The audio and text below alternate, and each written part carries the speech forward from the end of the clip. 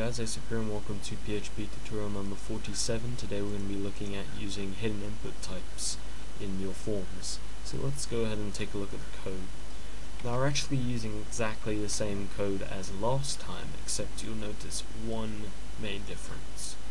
In the index page, I've got a whole bunch of PHP above my form. You can see it all there. Now this is all the same, exactly the same, apart from like two tiny differences, one tiny difference even. Otherwise it's all exactly the same as what we had in the process.php page. And what we're going to be looking at today is how to actually put all the processing code into the same page as the form code, and therefore reduce the amount of files you have in your main folder, and it reduces all the clutter.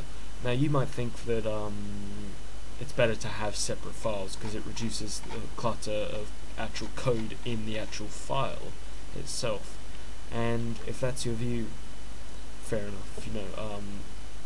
Go ahead and do two files for everything.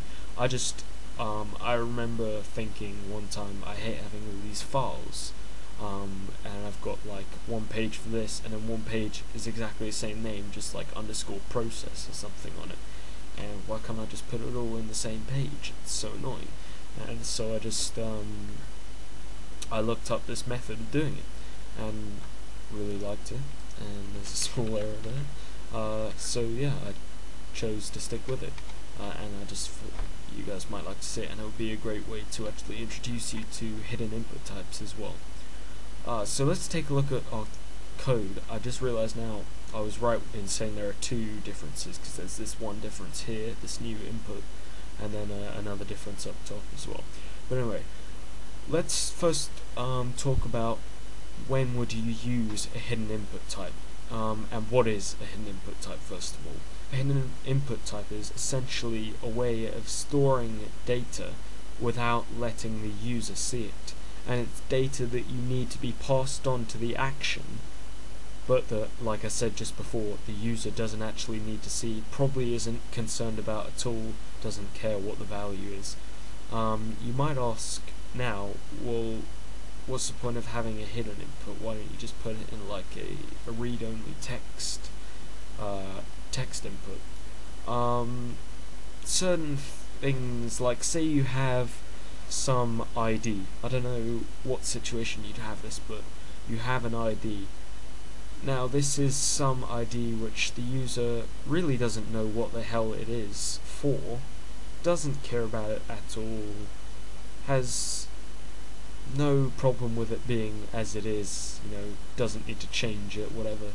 What's the point in actually clogging up the form, clogging up your actual page with this data that the user doesn't give a crap about, basically, in a read-only text input, when you can just have it hidden in the page?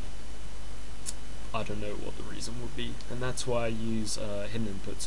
There are situations where it's good to have read-only text inputs so the user can actually see information that they might need to know, but that they can't change.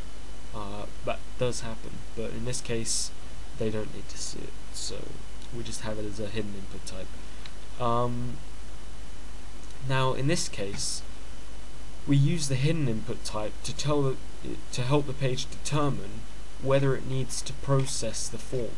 If it attempts to process a form before a form's been submitted, and it tries to access, for instance, the post array, the PHP post array, it's going to throw several errors because the post array doesn't actually exist until a form has been submitted.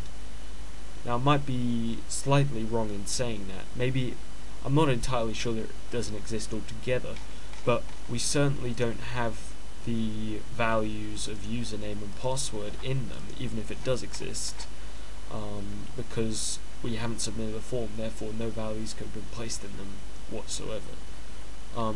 So this hidden input type helps us to tell the page how to determine whether to process the form or not.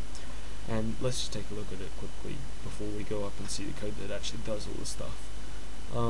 it's input type equals hidden, name equals submitted, value equals true. Now just so you know, the value can be anything, it could be completely random, because we're not actually going to be checking the value to see if it's equal to something. We just want to know that this value is existent, okay? Because obviously, sorry, I just need to tell you this now. Hidden values, they don't exist as PHP variables until the form's submitted either, much like the values that get in the post array. This will actually become part of the post array, just so you know, and its key will be the name, so the key will be submitted. It will be $_post submitted, and so it obviously doesn't exist until the form's been posted. That's how you make sure of that. Anyway, so now we know what all this is. Let's go up and see the one line that does everything. It's basically an if statement checking to see if it's using the isSet function, which basically checks to see if a variable has been declared or not, and it's checking to see if the variable, or if the key value pair of submitted and submitted value has been inserted into the post array. And if it has, then that therefore means that the form has been submitted, therefore start processing the array. That's all you need to do to have all that stuff in the same page. Anyways, this has been a quick tutorial by ASIC12 guys, over and out.